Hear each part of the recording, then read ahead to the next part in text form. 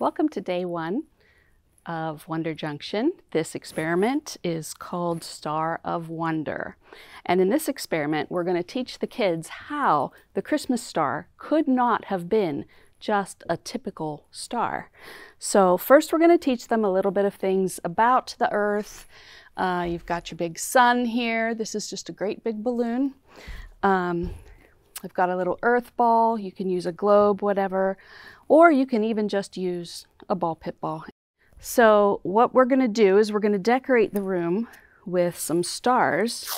So we're just going to use some painter's tape and just put some stars around the room for the kids to use in their experiment. And there's another star. Okay, so what we're going to do here is we're going to talk a little bit about how the Earth rotates, how it revolves, how fast it's going, which is kind of fun to do. And then for the experiment part, we're going to have the kids put their finger somewhere on the globe, doesn't matter where, they can even be in the water, they can be in Antarctica, anywhere they want. And they're going to actually try this and see. The Jesus star, we're told, went before the wise men. It stopped and stayed over where Jesus was born. And the normal stars in the sky don't do that. So if they put their finger somewhere and they point at a star, and they're looking at a star, and the Earth is rotating, they're no longer pointing at that star.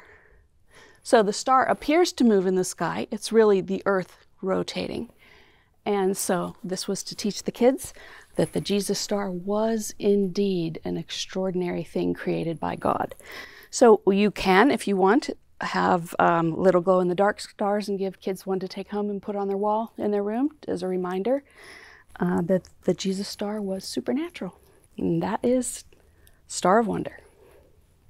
Welcome to Wonder Junction, Day 1 Science. The second experiment is called Cone in a Cornfield. This experiment is going to be about one of the natural wonders of the world because we're in Wonder Junction. One of the 7 wonders of the world is a volcano named Paracutin, and it is in Mexico.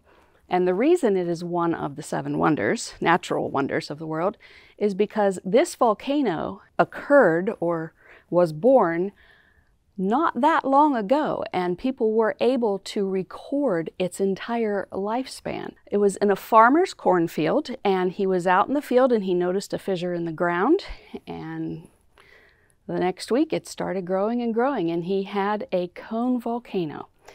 So what we're going to do here is we've got a pie plate, we've got some sand and some scissors, and if you just cut a little hole, the way a cone volcano works is the ash flies up, or the lava, I suppose, flies up into the air, and then it falls down and lands on itself. So you can pretend this is the falling ashes, and as it grows and grows, your volcano will get taller and taller.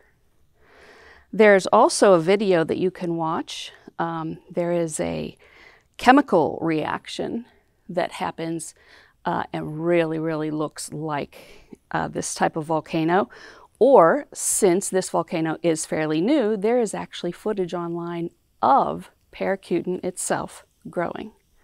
So this was the second experiment for day 1. Cone in a cornfield.